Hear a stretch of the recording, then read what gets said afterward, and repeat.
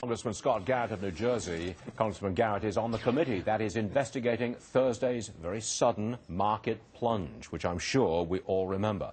All right, Congressman, thanks for being back with us today. We appreciate it. It's good to be with you. Let's suppose that I foolishly sold Accenture for 3 cents a share on Thursday afternoon in the middle of the plunge and the panic.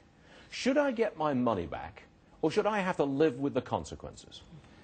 I think the exchanges will say that you should be able to get your money back because this was a rare arbitrary action that was going on. As we sit here right now, we all say nobody really knows what happens, and that's what Congress is going to look into to see if we can figure out what exactly did happen. But you acknowledge that there is enormous amount of nervousness here because it could happen again. And what safeguards can you put in to stop it happening again?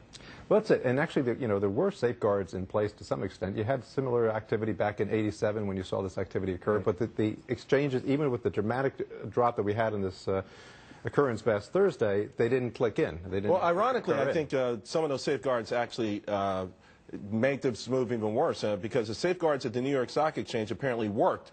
Those circuit breakers worked, and those sell orders went to other exchanges looking for action, and that's when those stocks plunged because there were no buyers. What I'm concerned about is because all of the demonization down in Washington, are we going to now see heavy restrictions on trading? Are we going to get rid of high-frequency trading?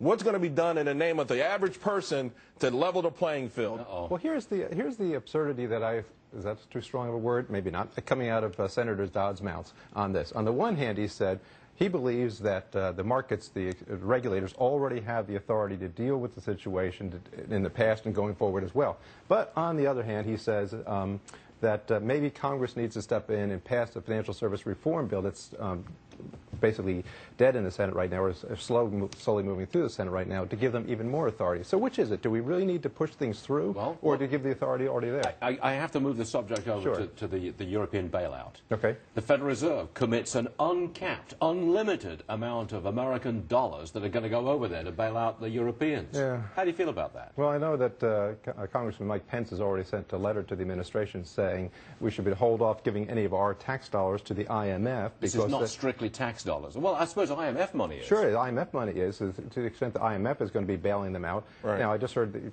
just coming into this segment beforehand, you're saying that a lot of this money is really not going out to bail out Greece. It's going to bail out the European banks, and the European banks, of course, have U.S. investors into it. So at the end of the day, maybe it is the taxpayers, but I think at the end of the true end of the day is American taxpayers are opposed to any more bailouts with our dollars. And are you?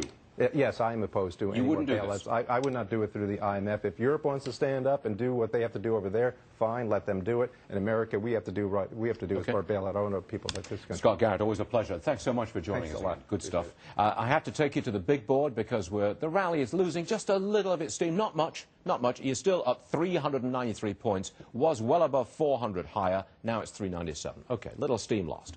We're moments away from President Obama announcing his next Supreme Court nomination. But before that, the judge, our judge, he's going to weigh in for us.